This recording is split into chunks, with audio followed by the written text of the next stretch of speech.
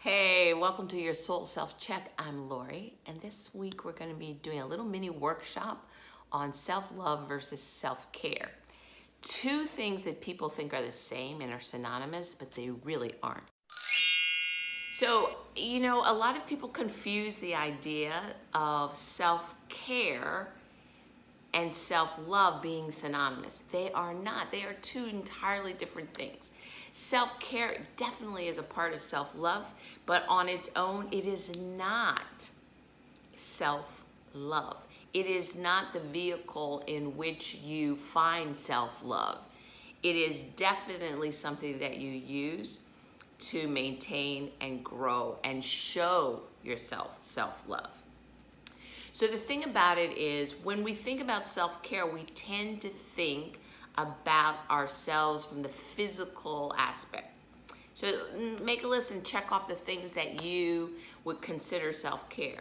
Making sure your hair is done, your nails done, your skin is on point, you're exercising so your body is healthy on point. You are, exfoliating and waxing and dressing well and getting your nails done and eating well and sleeping well. Most of our self-care habits are centered around our physical body. Well, the truth is we are a spiritual soul having a physical experience. And so what we need to do when we are talking about self-love is it's an inside-out job. It's the idea that in order to find the love of self, the work to be done has less to do about what you look like and the condition of the outside, but the thoughts and the ideas and beliefs you are telling and believing about yourself that affect you from the inside. So, self-care is about, yes, taking care of yourself. Self-love is, yes, about loving yourself. But let's take a look at what self-love looks like. Okay, so raise your hand if you're not exactly sure what is meant by self-love. And if your hand is up, you are not alone, because self-love, like every other kind of love, is an abstract concept. And so we look at our relationships and our experiences to try to understand it in a concrete way. So here are a few things how self-love manifests itself in your everyday life. So self-love means that you're open and honest with yourself about yourself. And that means you are understanding that your strengths are just the gifts that you have to give to the world, and your weaknesses are just strengths that are yet to be developed.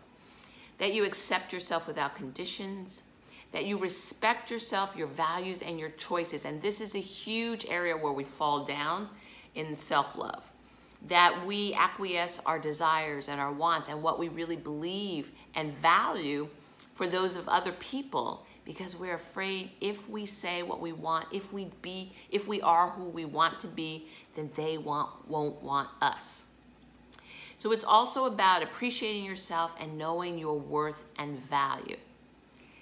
Self-love manifests itself in the kindness and compassion and affection you show yourself. Those same things that you show other people, but most importantly, you want other people to show you. That when you're feeling those things for yourself and supplying them for yourself, you know that you are tight in the self-love department. So how does it manifest itself when it's a lack of self-love? Well, the feeling that you need to be better than others so that you judge yourself and others. So you're judging people to know where you stand. Am I better? Am I worse? And then that impacts how you feel about yourself. It's conditional on, your self-love is conditional on certain outcomes or how you look or how you feel. It's dependent on the opinions of others. And it's the needing, and this is the biggie, the needing of validation and proof from other people that you are worthy, that you are lovable, that you are deserving. And it also can show itself as being dependent on what you have, what you do, or the people that you surround yourself with to show your worth. So those are kind of some of the ways, the important ways that self-love manifests itself in our lives. So now you know the difference between self-care and self-love, and that self-care is an important part of loving yourself, but really self-care is more of an outside job, where self-love is absolutely more of an inside-out job. Remember, as always, you are loved and you are loved, so act like you know it.